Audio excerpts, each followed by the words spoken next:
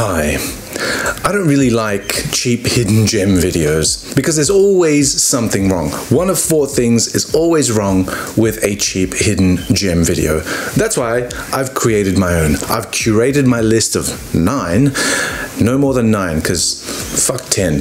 Top 9 cheap hidden gem videos, actual cheap hidden gems. Before I go into the list, I really want to specify what my beef is with cheap hidden gem videos that have been going around. Number 1 is that they're not really that cheap. Some of these fragrance reviewers, they sit there in front of their massive wall of collection and they spend like maybe $500–600 for a bottle of niche fragrance. So maybe to them, $100 ain't shit, but $100 is expensive. Maybe even $60 is expensive. $50 is expensive, you know? So it's technically not cheap.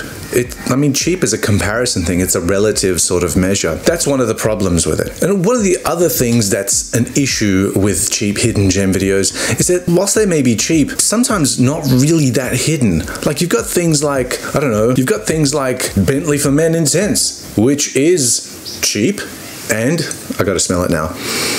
Oh my god.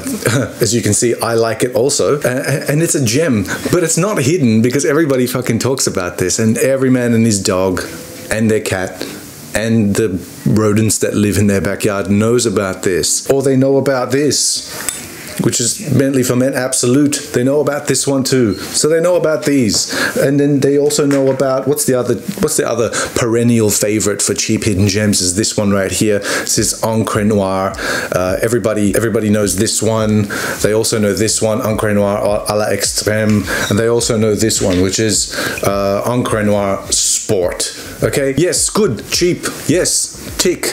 Gems, yes, tick. Hidden? No, not really, because everyone, like I said, everybody talks about them already. Which brings me to my next point, which is number 3, is that sometimes fragrance reviewers get 2 out of the 3 right, which is, you know, that they're cheap, that they're hidden, because, you know, not many people have talked about them, and there's a reason for that. It's because they're not gems, they're actually really terrible smelling fragrances. Just because they're cheap and nobody knows about them doesn't make them a gem automatically. So you really need to think about these. And once in a very short time, a reviewer will come up and make some recommendations on cheap, hidden, actual gems, which are so difficult to find, especially in my area of the world, that it just makes it like almost impossible, and the shipping on those ones actually makes it not cheap anymore, right? And I don't want to put that money down on a blind buy like that. So my list that I've curated is cheap, yes.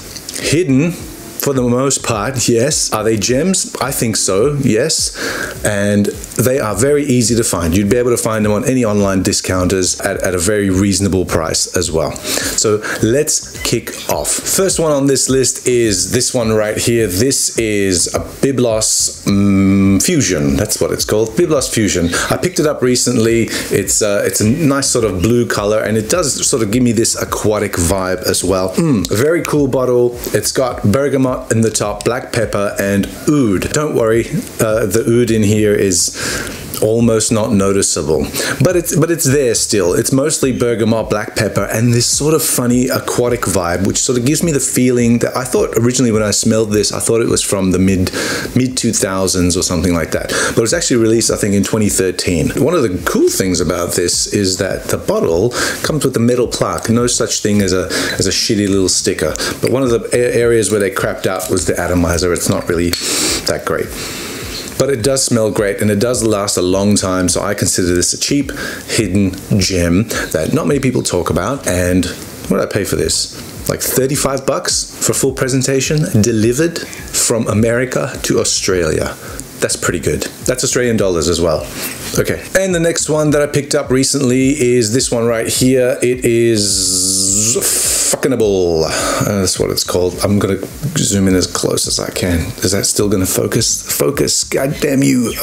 There, you can see it, Faconnable. That's what it's called. And for like the 20 odd bucks that I paid for this 50ml bottle, you get yourself a nice bottle, you get yourself a somewhat sort of hefty metallic cap, and you also get a pressurized atomizer, which is awesome. And the juice inside is really, really nice as well. And that's what counts. And it's a really nice, uplifting, fresh, almost herbal, citrusy, fresh spring daytime scent right here in a bottle.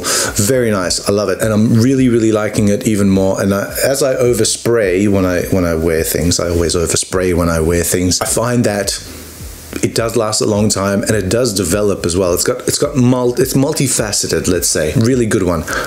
Faconnable, Faconnable, whatever you want to call it. It's really nice. It's a really cheap one, and not too many people have mentioned this as far as I know. Now, the next one you may have heard a few other reviewers talk about in their cheap hidden gem sort of videos, but I'm going to mention it. I'm going to mention it for one reason only, and that is because it's been discontinued, and I don't know whether or not we're going to have a Midnight in Paris kind of scenario where it was the same price. It's currently at the same price as what Midnight in Paris used to be. We don't want that to sort of creep up. But I don't think it will, because the bottle is absolutely horrible. It is Michael Jordan Legend. This one right here with one of the worst bottle designs I've ever seen. It looks like a penis with ears.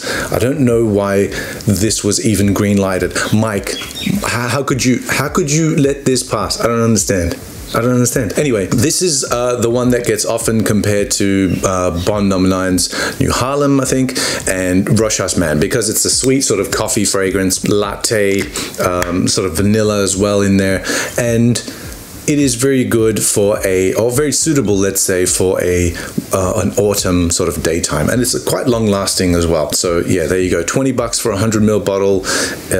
That's pretty good, and that's at retail, not even at a discounter. So yeah, grab it, because it has been discontinued, and it is again still a relatively hidden and still very cheap, and I think it's a gem as well.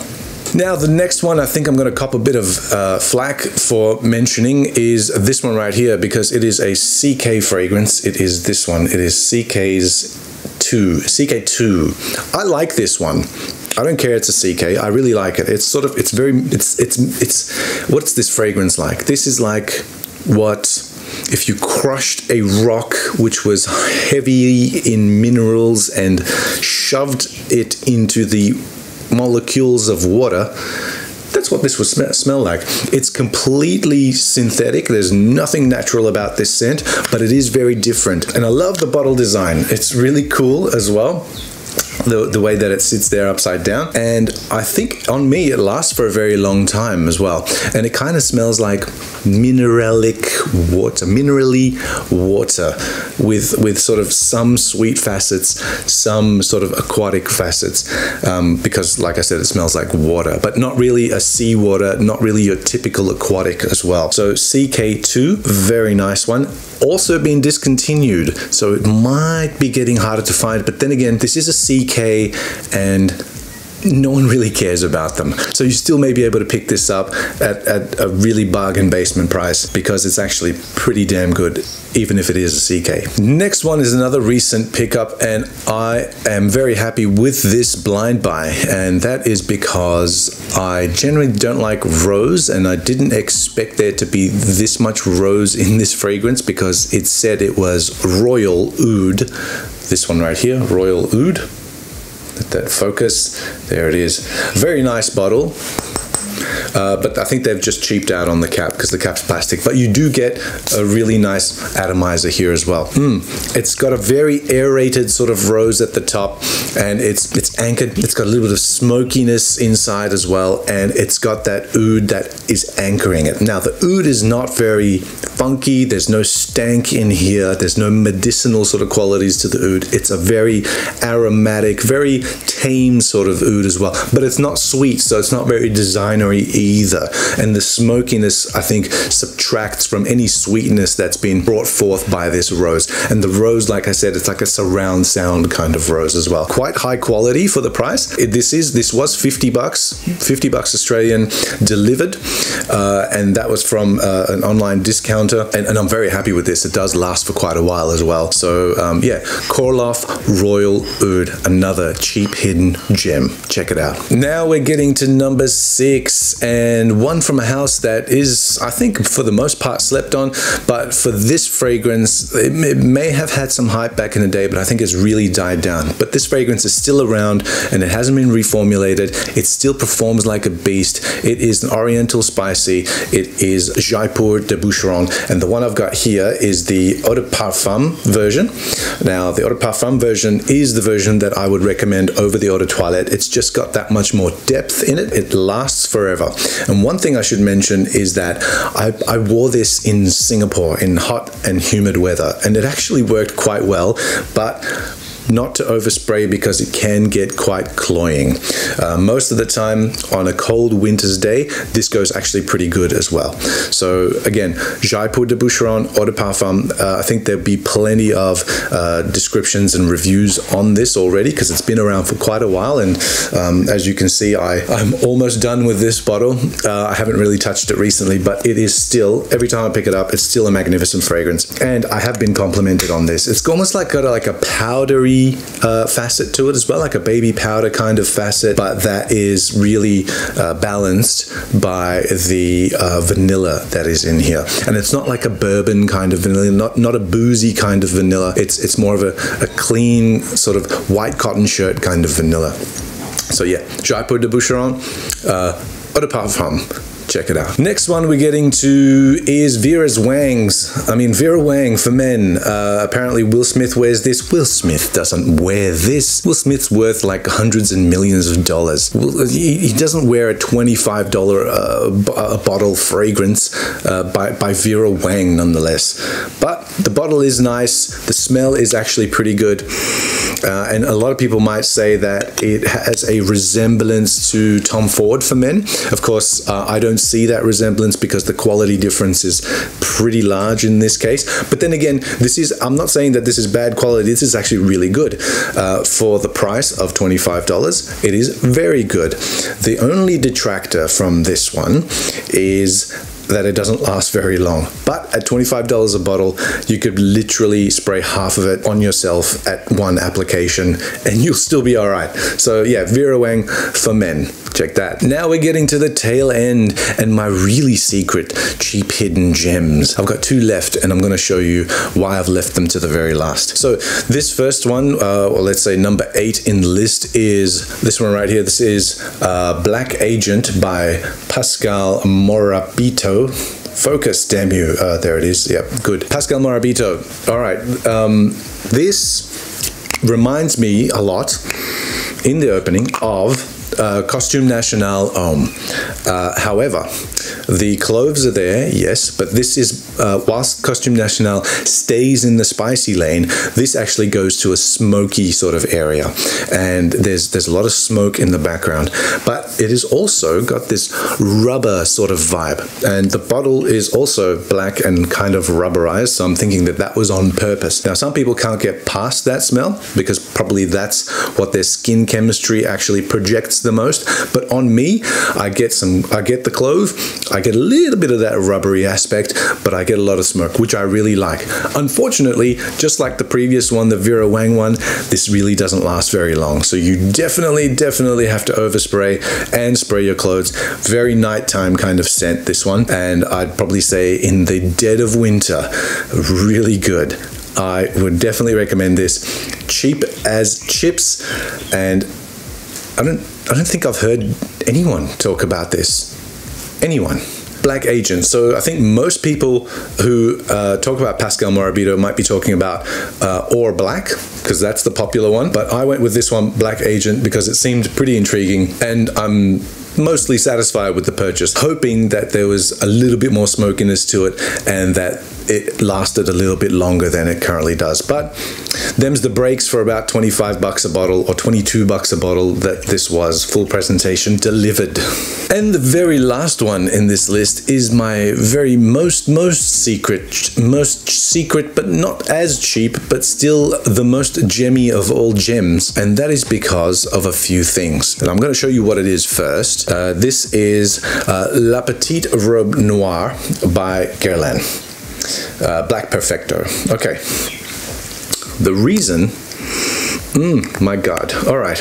The the reasons why this is at the number 9 spot, or let's say my number 1 spot, because if I was counting down, but I'm not smart enough to count down, so I'm counting up. The reason why this is at the very end is because of a few things. Is because this is targeted and marketed for women, and it actually suits men a lot better, in my view. The other reason is that it is a better version of Guerlain's L'Homme Idéal Eau de Parfum, because it still has that cherry, it still has an almond.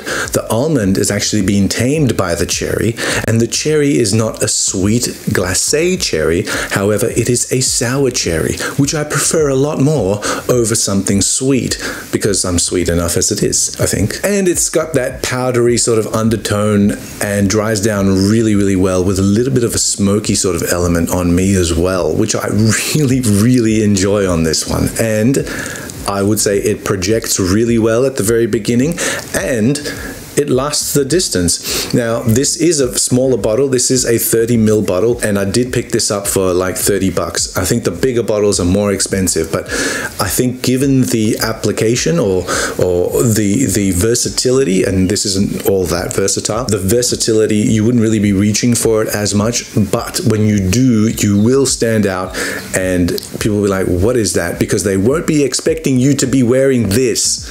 Who's recommended this as a cheap hidden gem? Who?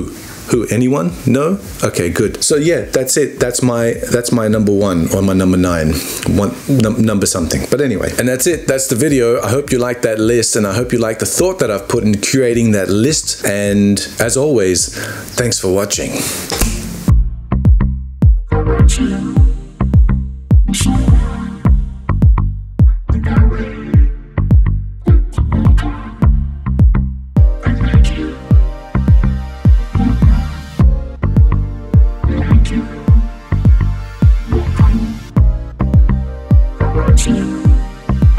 Boucheron.